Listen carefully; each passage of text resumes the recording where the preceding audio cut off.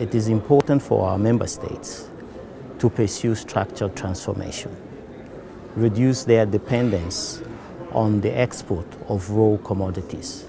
Organized annually by the UN Economic Commission for Africa, ECA, through its Office for Eastern Africa, the Intergovernmental Committee of Experts, ICE, in 2016 was held in Nairobi to discuss on the theme Institutions, Decentralization and Structural Transformation in Eastern Africa.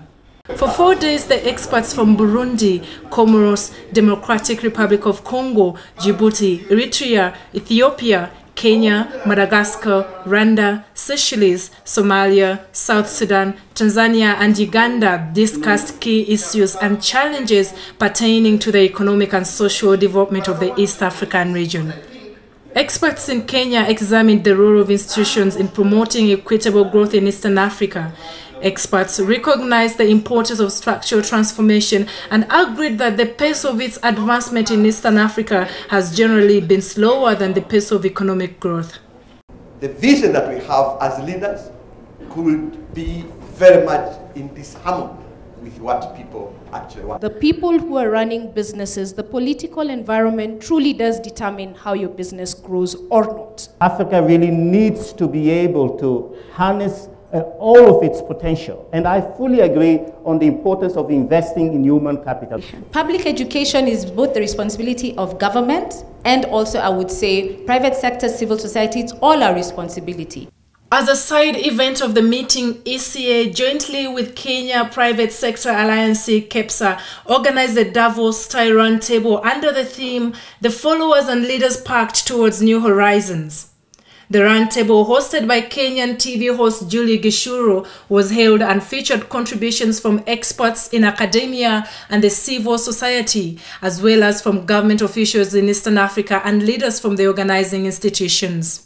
So, an effective leader, therefore, needs to be able to understand that there are differences in their nations about what constitutes value. If you do not have responsibilities, either as a follower or a leader, then you're dragging the country downward. The era of individual leadership is gone. We have to move to collective leadership, involve institutions.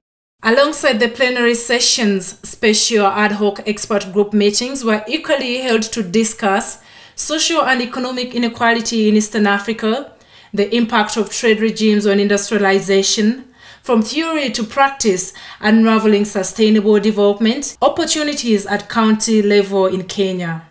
So as a country, I think we are honored and I think we have delivered.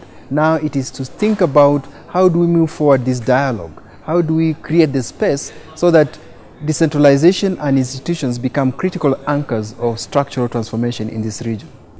If countries purposely create opportunities in different parts of the country, such that the opportunities are not concentrated in a few 2 or 3 large cities, then people will be moving around. So labor mobility is likely to increase the level of people getting together and relating not more as people from one ethnic background, but people from a country, so to speak. We must, for example, advise our governments to use decentralization not just as a linear process of power transfer from national to sub-national jurisdiction, but as an effective instrument to empower local institutions as the main drivers of their own development. The power is decentralized ultimately from the center, from the centralized authority to the people through the local authorities. If the leadership demands performance, such that the leader is ahead of time always, I am sure the other people will keep time. The devolution solves the problem of marginalization. But you can't push to the end. You have to find a way of dealing with marginalization, or at the same time, you are building the macro structures that you enable us to interact beyond the local area, beyond the nation, to the region and to the world. The meeting recommendations, as captured by the final communique of the 20th session of ICE, acknowledge that the East Africa region has achieved notable rates of economic growth over the last 10 years and made considerable improvements in many socio-economic indicators.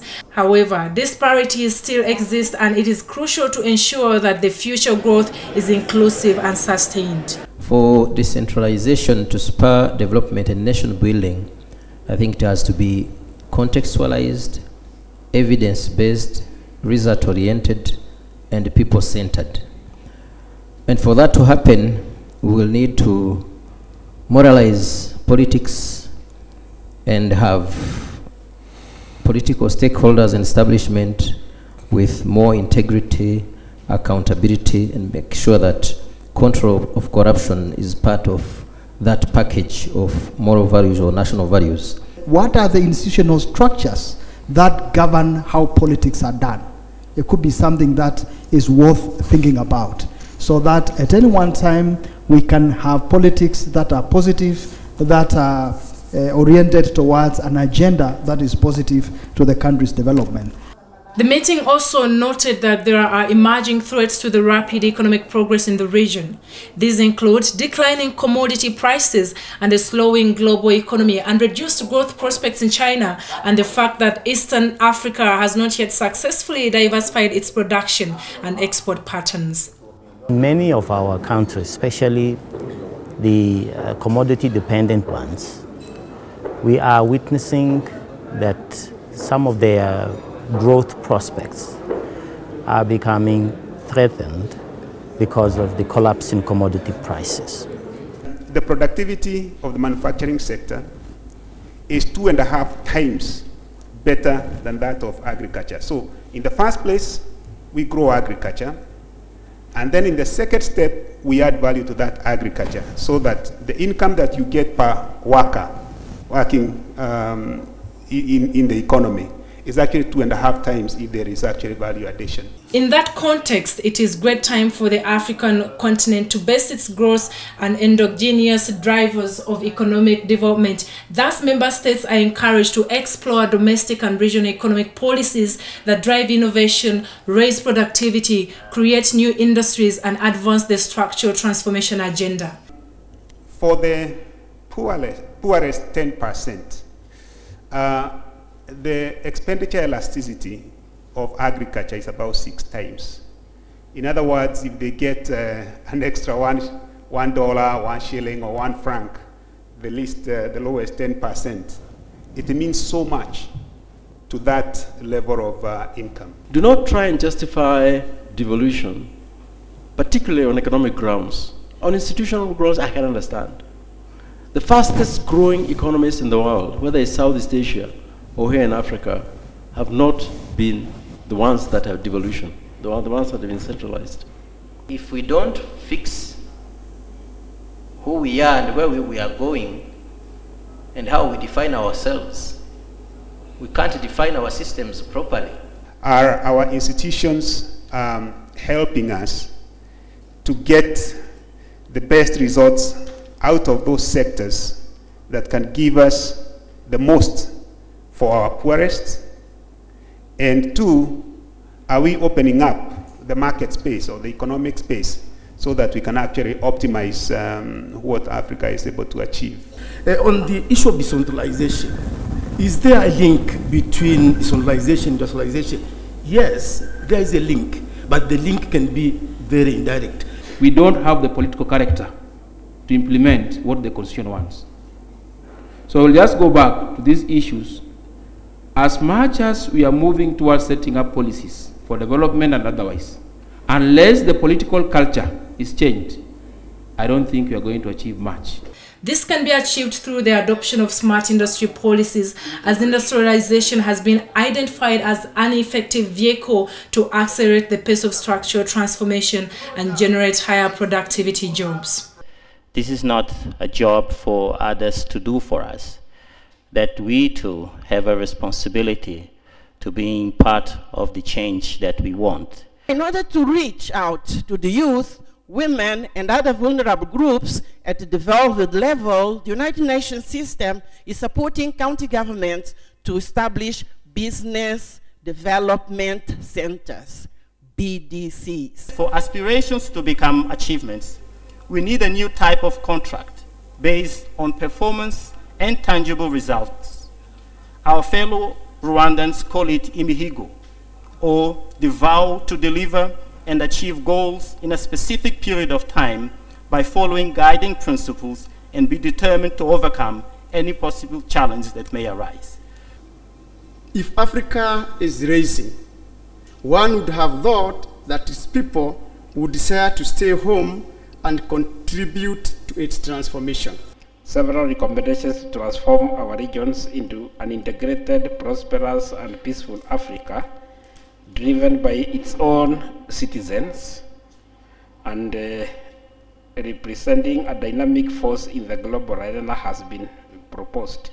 It is my sincere hope that as experts, you will use these recommendations to propose suitable policy options for your respective governments.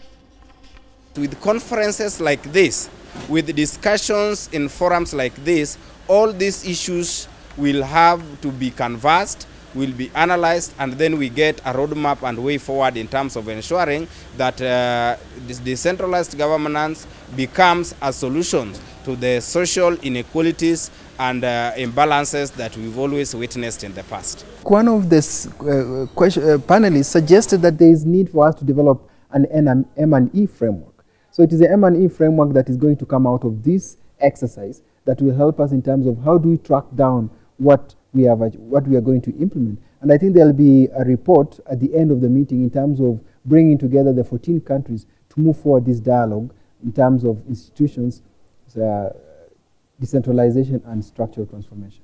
So the issue, as we said earlier, is not really about the individual contributions and so on. It's how we can harness that energy collectively to be able then to make this transformational change.